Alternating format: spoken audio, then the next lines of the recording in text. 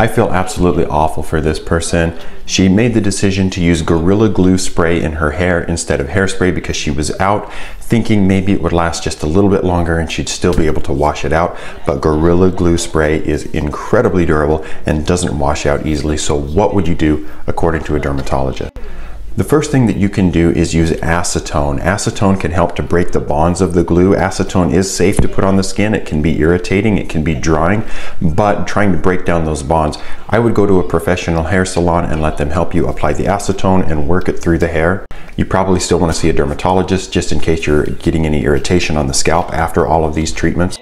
There's another product called Goo Gone. That one is not necessarily safe to use on the skin, but if the acetone doesn't work sufficiently, I would go ahead and give that a try. Try to keep it in the hair only and then see a dermatologist to take care of any irritation on the scalp.